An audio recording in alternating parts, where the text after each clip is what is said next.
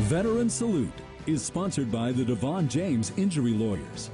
Well, drones are used these days for a lot of things, including in warfare. Yeah, photojournalist Nick Kiefer and Gwen Bevel introduce us to a Peabody graduate who worked on a helicopter program that dates back long before drones.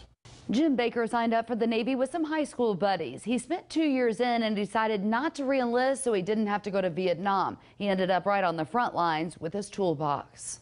Look at all the companies it took to maintain our freedom today. Jim Baker can tell you quite a bit about these Army patches that date back to World War II. Anything military, is interesting to me. He especially loves military history, and he's part of it. It was an experimental program, basically, in '66. Vietnam was also the first time one was used in military service. This is the Dash helicopter. Dash stands for Drone Anti-Submarine Helicopter, and it was a predecessor of the modern-day drone. Unplug the cord and fly it off by remote control. The Dash had about a 200-mile radius and was armed with torpedoes and a flotation device in case it went down. The floater never worked, down to the bottom. The helicopters were flying on and off a destroyer, and Baker and the other sailors spent 37 days straight on board at sea. We were called out from Norfolk along with other ships to search for it. They were hunting for the Scorpion, a nuclear submarine that vanished. Never found hide nor hair of it.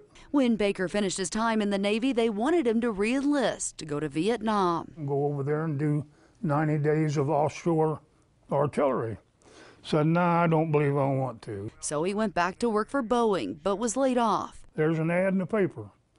A company called Lear Sigler. The company was recruiting helicopter mechanics. Kept them flying. That's the motto. The contract through the Department of Defense took him to Vietnam. Well, I was always kind of adventurous. I said, I guess I'll go. It was quite the adventure. 5 guys piled in this home away from home that they lovingly called the Swamp, and their working conditions weren't much better. And that's a tent thing like we worked in back there. Baker says this was a busy place. The GIs, they had them out flying every day and running around out in the boonies, and they didn't want to come home at night and work on helicopters, so that's what we were there basically for. He was on a Cobra gunship damage team. Shot up, replaced blades, whatever.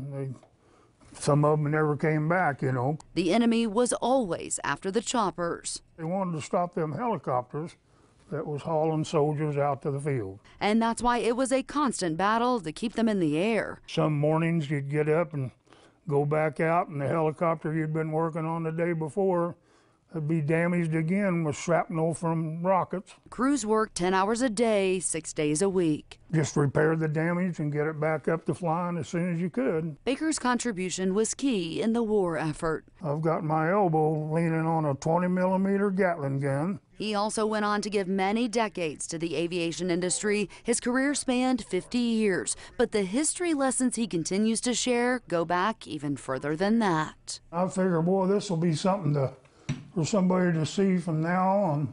Baker says before he headed home from Vietnam, he shipped himself a ton of pictures, but they never made it. He says if any of you out there have photos you'd be willing to let him make copies of, especially those dealing with helicopters, he sure would love to have those. Also, if you would like to see that display of all the Army Division patches, you can do just that at the Chase County Historical Society Museum. Here for you, Gwen Bevel, KSN News 3. On behalf of Devon James Injury Lawyers, we're honored to recognize this week's veteran, Mr. Jim Baker. Mr. Baker, thank you so much for your service in the United States Navy. You're welcome. Veteran Salute is sponsored by the Devon James Injury Lawyers.